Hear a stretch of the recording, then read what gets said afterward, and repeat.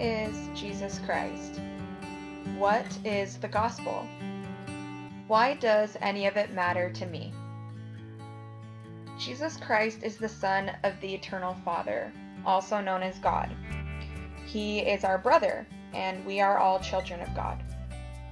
The gospel literally means good news. So the gospel of Jesus Christ is literally his good news that he brings to us. So this is the good news. We have all been sent to earth by our loving Heavenly Father for a reason, and he has provided the way for us to return to him completely spotless from all of our mistakes, weaknesses, and sins. How is this possible? By following these principles. First, we must obtain and practice faith in Jesus Christ. When we have faith in Christ, we accept and apply his atonement and his teachings. Faith in Christ leads to action. We want to learn what his commandments are, and then we want to obey them.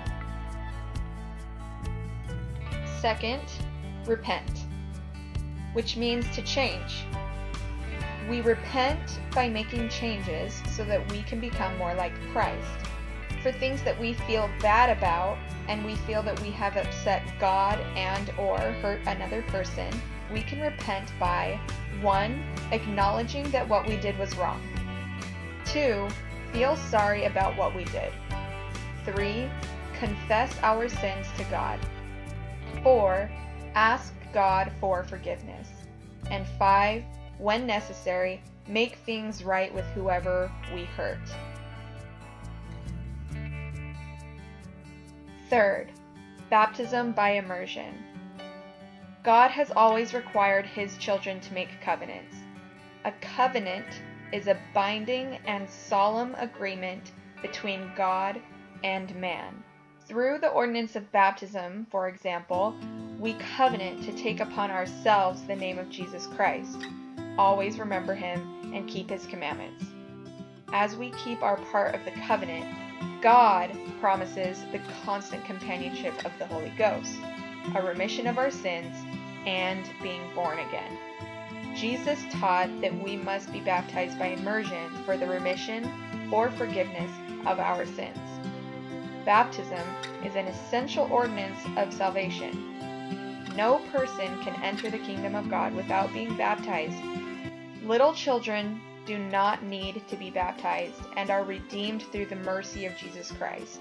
They are not to be baptized until they reach the age of accountability, which is 8 years of age. Fourth, receive the gift of the Holy Ghost. Jesus taught that baptism by water must be followed by baptism of the Spirit, or it is incomplete.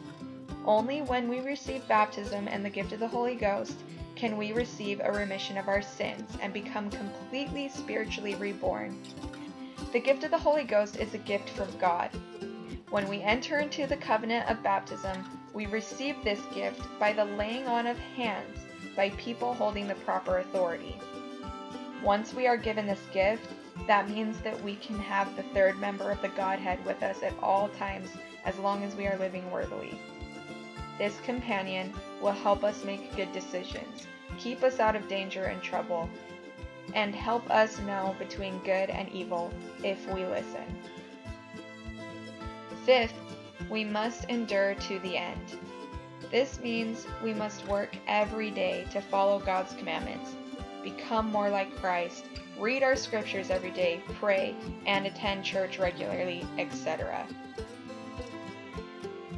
By following the gospel path, we can draw closer to God, conquer temptation and sin, and enjoy the gift of the Holy Ghost more abundantly. As we patiently, faithfully, and consistently follow this path throughout our lives, we will qualify for eternal life.